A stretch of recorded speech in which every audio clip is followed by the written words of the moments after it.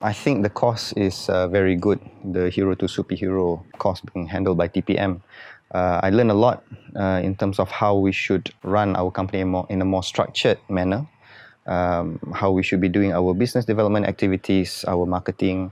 So definitely learned a lot from the experience from the coach and also from the staff at TPM, macam Tuan Haji Azrai. So they gave us a lot of insights and also they gave us a lot of knowledge in terms of the help that the government can provide for the company.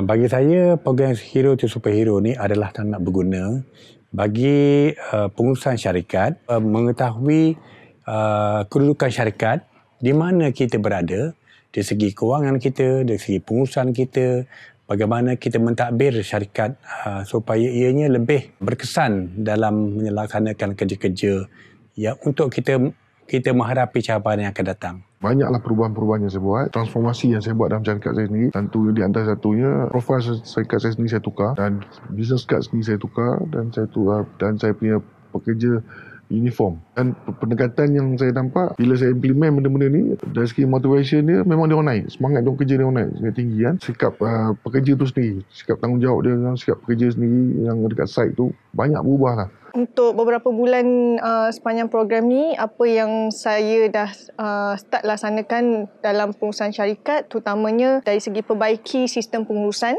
macam mana menguruskan pekerja-pekerja yang lebih teratur.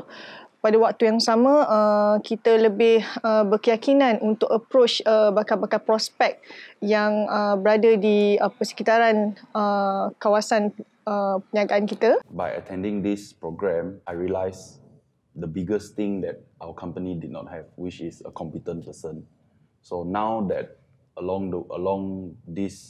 within the process of this program, I learned that I need to get more competent person. Okey, untuk bakal peserta akan datang untuk program ini, saya cuma boleh cakap program ini bagus untuk syarikat lah. Kira rugi kalau anda menolak ataupun tak nak join program ni.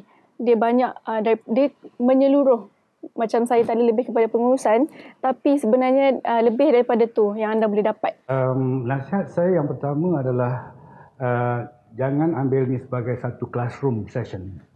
Ini adalah peluang secara informal untuk berdialog, untuk bertanya dan juga untuk bertukar-tukar pendapat.